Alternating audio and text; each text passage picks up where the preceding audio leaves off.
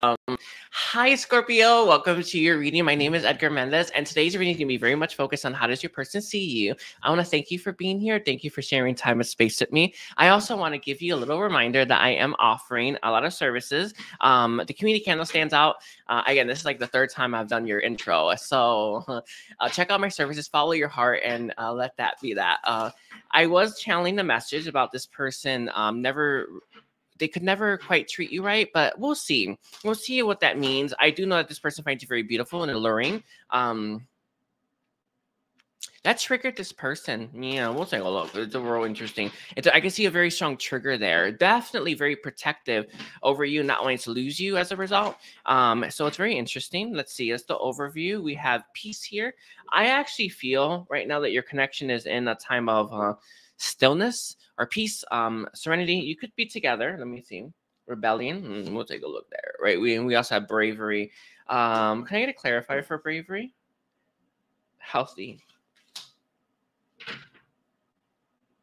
I feel like a lot of yous are in a period of trying to find balance, equilibrium in your connection. With this hand here, I am seeing you both together, and I'm seeing you and this person trying to work things out. With the healthy here, it does feel like you both are trying to come at this very healthy. What is very interesting is I actually feel like there's resistances to embodying your full energy. I'm going to give you an example, and it really does feel like this. And I feel you and this you specifically, but probably this person as well. You're trying not to engage in those negative energies that came around maybe at the beginning of your connection or before, right? A really good energy that I would actually bring up that is what I'm feeling a lot. Chaser energy. I feel like a lot of times you will lunge at this person and chase them, and you're trying not to do that. I get that. Obviously, we want to try not to do it, but in reality, there's something driving that force, and you want to heal that rather than actually having to hold yourself back. I really do get that this person's special, and I really do get that this person means a lot to you, but can we be real? You shouldn't have to hold yourself back, and it doesn't require you changing yourself. It requires you healing whatever's pushing that to surface so that you can actually, it's not really bring yourself into balance and equilibrium. I really do recommend, and I was connecting with this being of light earlier, or sorry, a couple of days ago, yin and yang. I was getting that really strongly, balance out your masculine and feminine energies, but there is that energy, and I know you're trying not to do the same things you did before. Maybe it's not with this person, maybe it's another one. You notice that, right? That pattern, that karmic cycle. In reality, can we be real? Like, you shouldn't have to hold yourself back. You should be able to let yourself go and be happy with who you are. But you know that energy is a distortion and you want to heal it. So don't suppress it, face it, heal it, move through it. No issues there. At the bottom, we have rebellion. That's what I'm seeing with that rebellion. And we have evolution. So if you were to face this, you will actually start to evolve and be in a much happier place. No one's worth suppressing anything. For us, does it make sense? Like, you shouldn't have to suppress anything to be with someone, and you shouldn't want that. And that's actually what I want for you. I want you to have all of you to be your best self. If they don't like that, maybe you heal yourself and you still come on strong. If they don't like it, they don't like it. It's not your problem. All right. Ooh. Okay. Let's get a little bit more here. This card did come out. We have lucky, and I feel like this is a message for you. Anyone that's with you is lucky to have you. That's something you need to hold to your heart and hold true because it's the truth. Okay, so let's see. Can you tell me, Jermaine, how does this person see? How does this person see Scorpio? We have gratitude. Yeah, that makes sense. Very grateful to have met you. You bring a lot of gratitude into her life.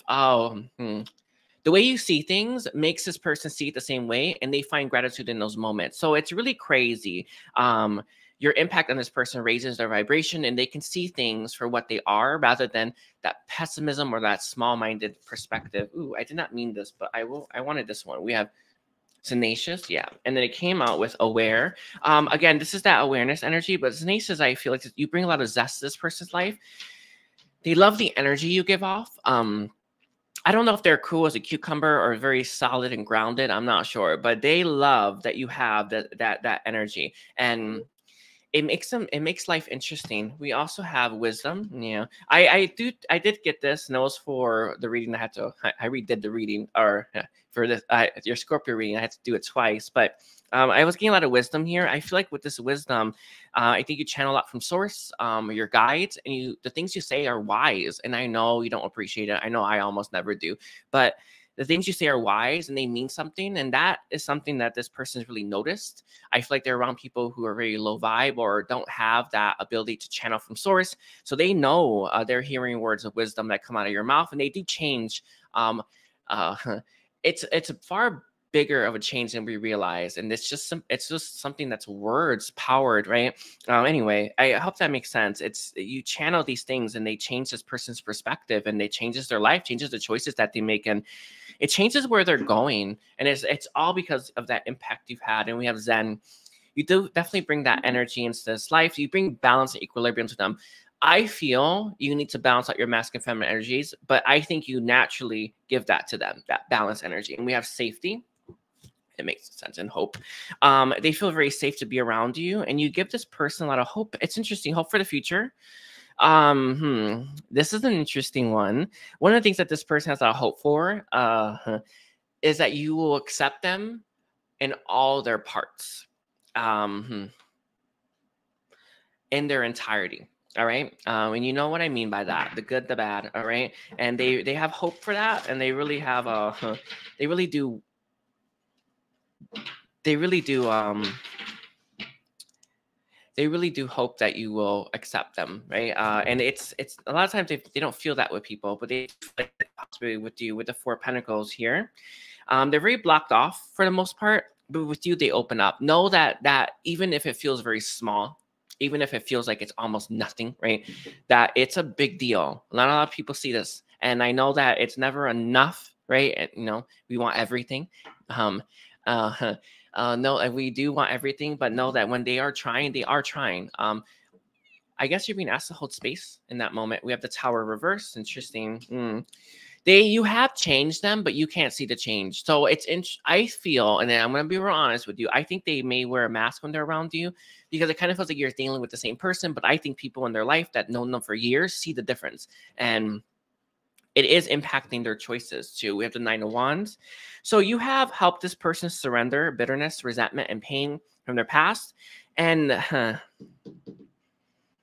know that that's freed them up a lot. We have the Lovers. Yeah, it's very interesting. I'm going to say this, and it's, we'll pull one more card, the Four of Cups. I'm going to say this. I feel like this person met you, and they don't feel like they're ready to choose you yet. They feel like they're not quite ready for that experience. They're not quite wise enough. They've not quite learned enough. They've not quite lived enough. And I'm not saying that your connection is going to end, but that energy, that feeling of like, I need to learn more lessons. I need to learn more. I have karma in a new direction. That feeling isn't going away. Okay. And I feel like an offer, right, of love will be made in the near future, and it may actually be rejected. And it's not because they don't love you. It's because their heart is leading them in a direction where they know they have to go for their growth and evolution. Like, this is the ascension timeline, right? And I feel like that is where this person is at right now. Know that that is not a rejection. It's not necessarily protection either. It's more so they're going to have to move in a new direction. This could be work-wise, but with the Lovers being here under wisdom, there's just this feeling here where they're not quite where they need to be. They could be younger, or they're not quite established. There's just that energy coming through. I feel it, all right? With the Prince of Wands here, and it came out with the King of Pentacles. They are not quite there yet. What's interesting as well,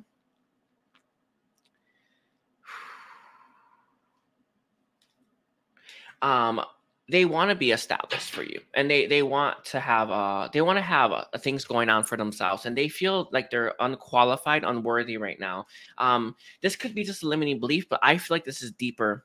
It feels deeper than that, and it feels more true in alignment with their highest good and highest purpose. So I know that it's that one's a tough one to suck down, right? But it is a lesson that it's part of their path, right? And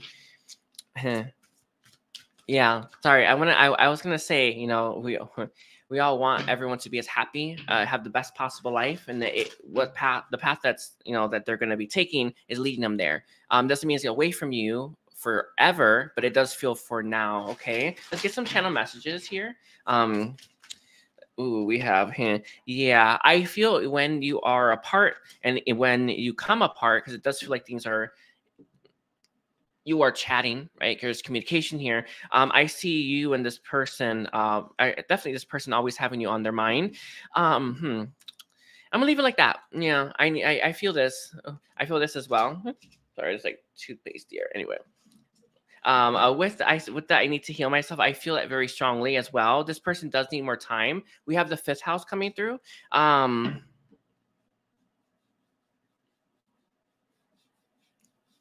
5th house is about romance. It's interesting. I feel like this person came into your connection knowing that they need to heal themselves. Knowing they need to heal themselves. And entering the connection anyway. It's something that they didn't mean to do, but they had a hard time resisting. A lot of times people don't actually put their healing at the forefront, their mental health at the forefront. And that's what happened here. They didn't want to miss out on an opportunity, and they actually ended up honestly, I want to say giving you more of themselves or committing themselves when they know that they shouldn't have. This channel message is coming through because we have the throat center here. They weren't as open as they need to be about their state, the mental state, their health, where their life was, and they really wish they had been. And I feel when this connection starts to, and it doesn't feel like it's going to crumble. I see you maybe coming apart. In fact, I feel like you may enter the old patterns. And leave like that. And it will crumble a little bit, but know that it's as it should be. But this person knew they weren't healed enough to pursue this. They did it, and now it's kind of like they're left with that. I know it's hard to say this. Give them forgiveness and grace. All right, we have the 4th house coming through as well. I'm not surprised. They really do see you as home. They really do. And the 4th house as well, it's that nurturing mother energy. They may not have wanted to let that go, even though they know that they should have. They couldn't really back it up with commitment, or they're not going to be able to. And that's something that is going to hurt. Yeah, they didn't tell you. I can feel this, all right?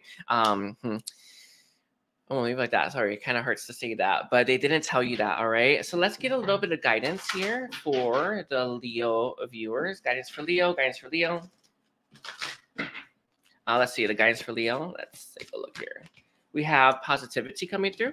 I do feel with the positivity and the gentleness.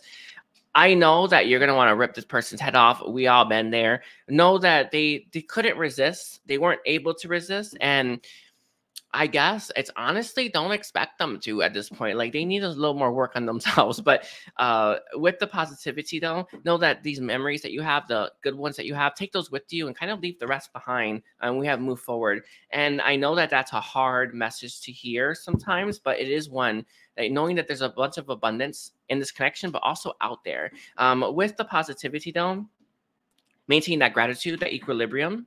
I also want to say maintain your balance of feminine and masculine energy is very key for you to find yourself into like getting yourself back into alignment when this person comes in. They could have a habit of coming back in and out. I'm not getting that, though. I'm getting a connection that's trying to sustain itself. It's eventually going to crumble because this person needed more healing. I feel you do too. All right. And we have miracles. Yeah. And we have free spirit. Know that this is actually a bigger deal than it. I wonder how do I phrase that. I feel like this ending, so you can actually come back and have a serious good connection, is far better in an experience than you would ever than it looks like in the present moment. If you were to look at your lifeline and see how things will play out versus staying together now for the rest of your life versus coming apart for, let's say, a year, you would actually come apart for a year so that you can have a beautiful connection for years and years to come. So that's where your message is. And I know it's hard, but know that coming apart is part of the process so that this person can be who they're meant to be and vice versa, so that you can have an actually balanced, sustainable connection. All right. I want to thank you. Leo, don't forget to like and comment and take care. Bye.